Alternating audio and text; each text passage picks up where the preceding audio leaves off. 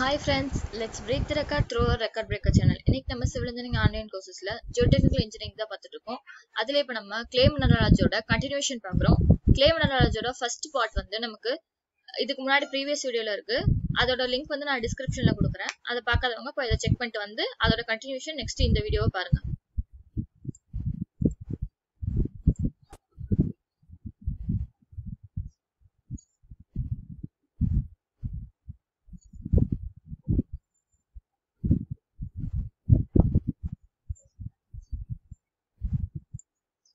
Okay, இப்போ அதுல வந்து நம்ம என்ன பார்க்க போறோம் அப்படின்னா diffused double layer. So diffused double layer அப்படிங்கிறது clay ஓட ஒரு மெயின் ப்ராப்பர்ட்டின்னு கூட சொல்லலாம். ஸோ அதை பத்தி தான் நம்ம பார்க்க போறோம். ஸோ இதுதான் வந்து clay, ஓகேவா? clay ஓட இந்த ஃபேஸஸ் எல்லாம் பாத்தீங்கன்னா இது நெகட்டிவ் சார்ஜ் இருக்கும். இந்த clay ஓட இந்த எட்ஜஸ்ல மேக்ஸிமம் பாசிட்டிவ் தான் இருக்கும், பட் நெகட்டிவ் சார்ஜ் இந்த இடத்துல இருக்கும், ஓகேவா? ஸோ மேக்ஸிமம் பாசிட்டிவ் தான் இருக்கும். ஸோ ஃபேஸஸ்ல வந்து கிளேவோட ஃபேஸஸ்ல வந்து நெகட்டிவ் சார்ஜும் அதோட எட்ஜஸ்ல வந்து பாசிட்டிவ் சார்ஜும் இருக்கு, ஓகேவா? ஸோ இதனால வந்து நமக்கு எப்படி வந்து இந்த டிஃப்யூஸ்ட் டபுள் லேயருக்கும் இதுக்கு என்ன சம்பந்தம் அப்படின்னா, நம்ம வாட்டர் பார்ட்டிகல்ஸ் இருக்கு, ஓகேவா? ஸோ அந்த வாட்டர் பார்ட்டிகல்ல இருக்க பாசிட்டிவ் அயன்ஸ்ல என்ன ஆகும் அப்படின்னா இதோட நெகட்டிவ் அயன்ஸோட நோக்கி வந்து என்ன ஆகும் அப்படின்னா நல்லாவே வந்து அட்ராக்ட் ஆகும், ஓகேவா? ஸோ வந்து பக்கத்துல இருக்க ஸோ இந்த நெகட்டிவும் பாசிட்டிவ் பக்கத்துல இருக்க எனக்கு என்ன ஆகும் அப்படின்னா அந்த பாண்ட் வந்து நல்லாவே வந்து ஸ்ட்ராங் ஆகிடும். ஸோ எனக்கு வந்து அந்த டிஸ்டன்ஸ் போக போக எனக்கு அந்த கிளே லேயர்ல இருந்து வாட்டர் மாலிகுல்ஸோட அயான்ஸோட டிஸ்டன்ஸ் தள்ளி போக போக அதோட ஸ்ட்ராங்னஸ் வந்து கம்மியாயிடும், ஓகேவா? ஸோ இப்போ பாருங்க, இங்க ஃபர்ஸ்ட் வந்து நான் இங்க ஃபர்ஸ்ட் ரெண்டு மட்டும் போட்டிருக்கேன். இது வந்து ரிஜிட் லேயர். ஏன் அப்படின்னா வந்து இந்த லேயரை வந்து ஈஸியா வந்து நம்ம பிரிக்க முடியாது, ஓகேவா? அந்த வாட்டர் அந்த கிளேயோட சேர்ந்து இருக்க இந்த ஒரு ரிஜிட் லேயர் வாட்டர் வந்து நம்ம ஈஸியா பிரிக்க முடியாது.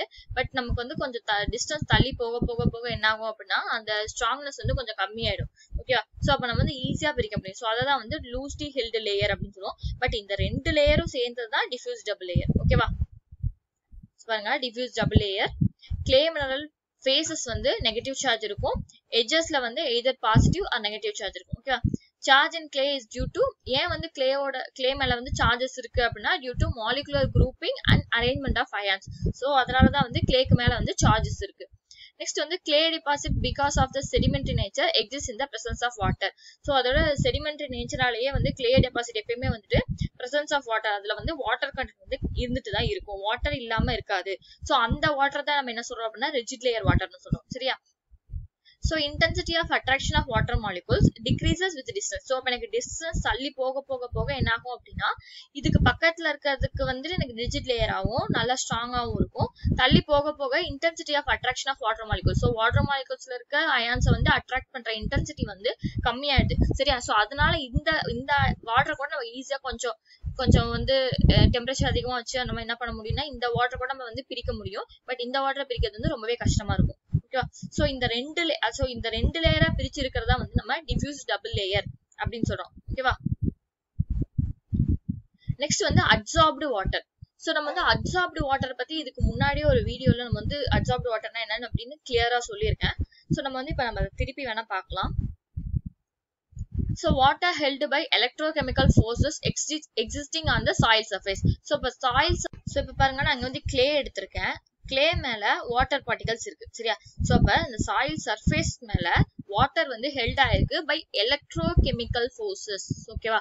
சோ எலக்ட்ரோகெமிக்கல் ஃபோர்சஸால ஒரு வாட்டர் வந்து ஒரு சாயில் சர்ஃபேஸ் மேல நல்லா ஹெல்ட் ஆயிருந்துச்சு அப்படின்னா அந்த வாட்டர் தான் நம்ம என்ன சொல்லுவோம் அப்படின்னா அப்சார்ப்டு வாட்டர் அப்படின்னு சொல்லுவோம், சரிங்களா?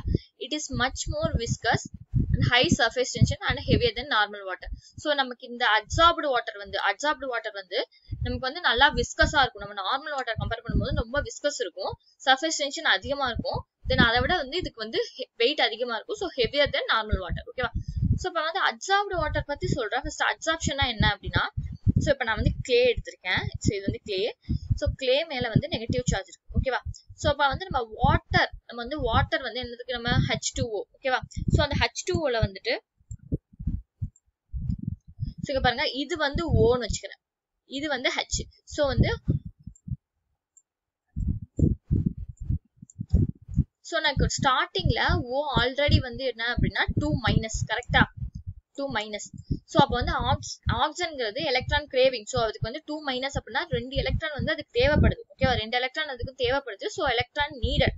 சோ 2 எலக்ட்ரான் தேவைப்படுது அப்படிங்கிறதுக்காக ஹச்ல இருந்து ரெண்டு ஹைட்ரஜன்ல இருந்து 2 எலக்ட்ரான் எடுத்து நமக்கு வந்து H2O வாட்டர் மாலிகுலா ஃபார்ம் ஆயிருக்கு.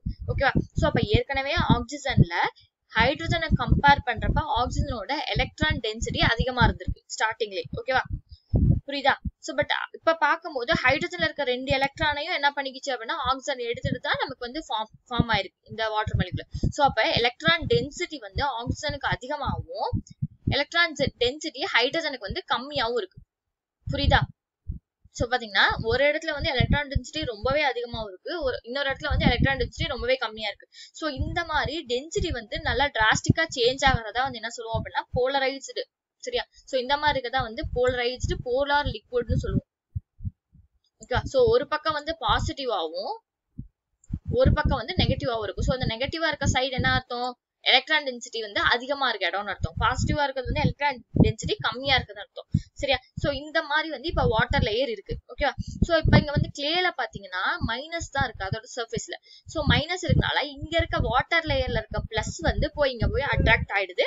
சோ இதனாலதான் வந்துட்டு வாட்டர் வந்து கிளேவோட ஆட் ஆகும்போது நமக்கு வந்து பிளாஸ்டிசிட்டி அப்படிங்கிற ஒரு ப்ராப்பர்ட்டி வந்து நமக்கு கொடுக்குது. இதே நம்ம வாட்டரோட மிக்ஸ் பண்ணாம வேற ஏதாச்சும் கெரோசின், பாரஃபின் அதெல்லாம் நம்ம ஆட் பண்ணோம் அப்படின்னா நமக்கு வந்து கிளே வந்து பிளாஸ்டிசிட்டி கொடுக்காது. ஏன் அப்படின்னா கெரோசின்லயோ நமக்கு பாரஃபின்லயோ என்ன கிடையாதுன்னா இந்த மாதிரி கிடையாது, எலக்ட்ரான் டென்சிட்டி கிடையாது. சோ பாசிட்டிவ் நெகட்டிவா வந்துட்டு நமக்கு பிரிஞ்சே இருக்காது. ஓகேவா? சோ இது வந்து ஒரு மேக்னெட் மாதிரி ஆக்டே பண்ணாது.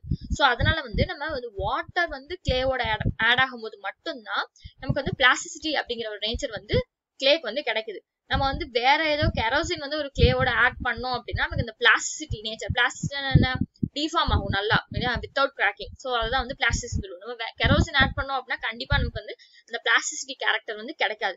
ஏன் அப்படின்னா கெரோசின் வந்து நான் போலரைசிங் லிக்விட், வாட்டர் வந்து போலரைசிங் லிக்விட். ஓகேவா? சோ இதுதான் வந்து அப்சார்ப்ஷன். சோ இப்படிதான் வந்து வாட்டர்ல இருக்க மாலிகூல்ஸ் வந்து போய் கிளேவோட நல்லா பைண்ட் ஆக்குது பை எலக்ட்ரோகெமிக்கல் ஃபோர்சஸ். ஓகேவா? சோ இதை வந்து நம்ம அவ்வளவு ஈஸியா என்ன பண்ண முடியாது அப்படின்னா எடுத்துட முடியாது, பிரிச்சு எடுக்க முடியாது. ஓகேவா? சோ இததான் வந்து என்ன சொல்லுவோம் அப்படின்னா அப்சார்ப்டு வாட்டர் சொல்றோம். சோ இந்த வாட்டர் வந்து நார்மல் வாட்டர் கம்பேர் பண்ணும்போது மோர் viscous, high surface tension and heavier then normal water. ஓகேவா? நெக்ஸ்ட் வந்து boiling point is higher but freezing point lower then the normal water. இதுக்கு வந்து பாய்லிங் பாயிண்ட் வந்து ரொம்ப அதிகம். நம்ம நார்மல் வாட்டரோட பாய்லிங் பாயிண்ட் என்ன 100 டிகிரி செல்சியஸ். ஓகேவா? ஆனா இந்த அப்சார்ப்டு வாட்டர் வந்து நம்ம ரிமூவ் பண்ணோம் அப்படின்னா 100 டிகிரி செல்சியஸ் கொடுத்தலாம் நம்ம ரிமூவ் பண்ண முடியாது. சோ அப்ப பாய்லிங் பாயிண்ட் அதிகம். சோ அதை விட அதிகமான பாய்லிங் பாயிண்ட் கொடுத்துதான் நம்ம வந்து ரிமூவ் பண்ண முடியும். பட் ஃப்ரீசிங் பாயிண்ட் வந்து நார்மல் வாட்டரை விட கம்மி. ஓகேவா? நார்மல் வாட்டர் ஃப்ரீஸ் ஆகாத விட ரொம்ப சீக்கிரமாவே வந்து இது ஃப்ரீஸ் ஆயிடும். ஓகேவா? நெக்ஸ்ட் வந்து thickness of absorbed water layer. இந்த அப்சார்ப்டு வாட்டர் லேயரோட திக்னஸ் வந்து எப்படி இருக்கு அப்படின்னா கொலாய்ட்ஸா இருந்துச்சு அப்படின்னா 10 to 15 ஆம்பியர் இருக்கு. ஓகேவா? இதே வந்துட்டு சில்ட்டா இருந்துச்சுன்னா 20 up to 200 ஆம்பியர் வரைக்கும் இருக்கு. ஓகேவா? சோ அப்சார்ப்டு வாட்டர் லேயர் வந்துட்டு சில்ட் மாதிரி இருந்துச்சு அப்படின்னா 200 ஆம்பியர் வரைக்கும், கொலாய்ட்ஸா இருந்துச்சுன்னா 10 to 15 ஆம்பியர் வரைக்கும் இருக்கு. ஓகேவா? நெக்ஸ்ட் வந்து attractive forces between the absorbed water and soil surface decreased with the distance. So முன்னாடி பார்த்தோமா எனக்கு வந்து டிஸ்டன்ஸ் அதிகமாக என்ன ஆகும்? சோ டிஸ்டன்ஸ் அதிகமாக இன்டென்சிட்டி ஆஃப் அட்ராக்ஷன் வந்து கம்மியாகுது அப்படின்னு பார்த்தோம். சோ அதுதான் வந்து இங்க சொல்லியிருக்கோம். ஓகேவா? until double layer merges into the normal water. அதாவது இங்க பாருங்க clay எடுத்திருக்கேன். இந்த yellow கலர்ல போட்டிருக்கிறது என்னன்னா diffused double layer. உங்களுக்கு வந்து நான் டிஃபரன்ஸ் காட்டுறதுக்காக அப்படி போட்டிருக்கேன். சோ clay வந்து brown கலர்ல எடுத்திருக்கு. இந்த yellow கலர் வந்து diffused double layer. இது வாட்டர் தான். ஓகேவா? diffused double layer இருக்க வாட்டர் வந்து அது வந்து கிளேவோட நல்லா ஹெல்ட் ஆயிருக்கு. இதுதான் வந்து அப்சார்ப்டு வாட்டர். ஓகேவா? சோ அதுக்கு மேல நார்மல் வாட்டர் நம்ம எக்ஸ்ட்ரா வாட்டர் ஊத்தோம்னா நார்மல் வாட்டர் கூட அதுல இருக்கும் இல்லையா? சோ அந்த நார்மல் வாட்டர் இப்ப வந்து பாத்தீங்கன்னா அட்ராக்டிவ் ஃபோர்ஸஸ் வந்து எப்படி வந்து டிக்ரீஸ் ஆகுதுன்னு சொல்றாங்க. டிஸ்டன்ஸ் அதிகமாக அட்ராக்டிவ் ஃபோர்ஸ் வந்து டிக்ரீஸ் ஆகுதுன்னு சொல்றாங்க. அதாவது இங்க இருக்க கிளே சர்ஃபேஸ்ல இருக்க நெகட்டிவ் சார்ஜ் இது வரைக்கும் போகிறதுக்கு வந்து எனக்கு வந்து எவ்வளவு இன்டென்சிட்டி ஆஃப் அட்ராக்ஷன் வந்து கம்மியாயிடும். சரியா? சோ அப்ப வந்து நார்மல் வாட்டர் வரைக்கும் போறதுக்குள்ள எனக்கு என்ன ஆயிடும் அப்படின்னா இன்டென்சிட்டி ஆஃப் அட்ராக்ஷன் கம்மியாயிடுது அப்படின்னு சொல்றாங்க. ஓகேவா?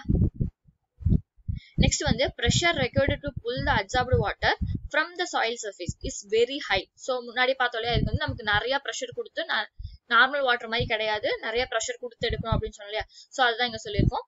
எவ்வளவு வரைக்கும் கொடுக்கலாம் அப்படின்னா 10,000 அட்மாஸ்பியரிக் பிரஷர் வரைக்கும் நம்ம கொடுத்தா மட்டும்தான் நம்ம அப்சார்ப்டு வாட்டரை வந்து என்ன பண்ண முடியும் அப்படின்னா ரிமூவ் பண்ணி நம்ம சாயில்ல இருந்து ஃபுல்லா எடுக்க முடியும். ஓகேவா?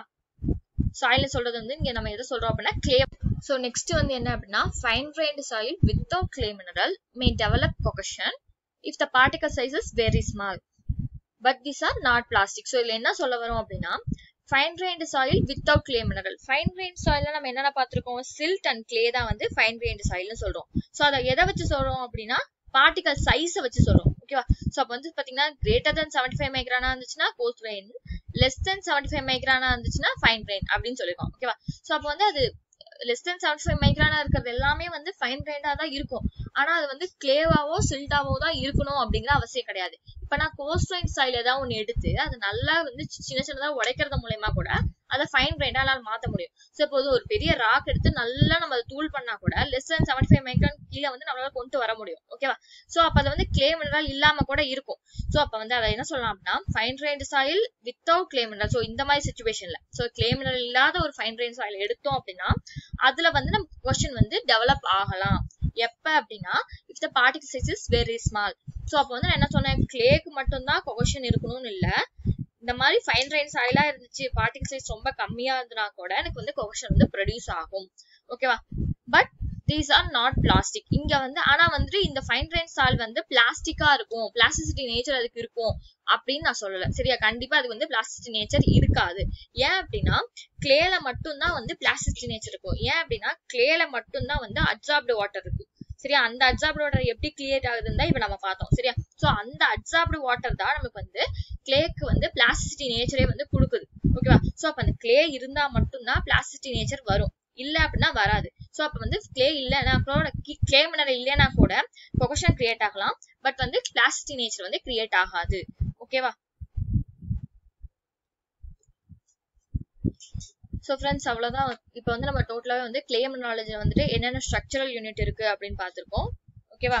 சோ என்னென்ன ஸ்ட்ரக்சரல் யூனிட் பார்த்தோம், டெட்ராஹெட்ரல் யூனிட், அக்டாஹெட்ரல் யூனிட் பார்த்திருக்கோம். தென் அடுத்து வந்து அந்த யூனிட்டை வந்து ஸ்ட்ரக்சரா வச்சுக்கிட்டு என்னென்ன கிளே மினரல் பார்த்தோம் அப்படின்னா கேல்னைட், மான்ட்மோரிலியனைட், இலைட், இது மூணும் பார்த்திருக்கோம். ஓகேவா? தென் நெக்ஸ்ட் வந்து இப்போ வந்து டிஃப்யூஸ் டபுள் லேயரும் தென் அடுத்து வந்து அப்சார்ப்டு வாட்டரும் பார்த்திருக்கோம். ஓகேவா? சோ நெக்ஸ்ட் வீடியோல வந்து நம்ம சாயில் ஸ்ட்ரக்சர் பத்தி பார்க்கலாம். தேங்க்யூ.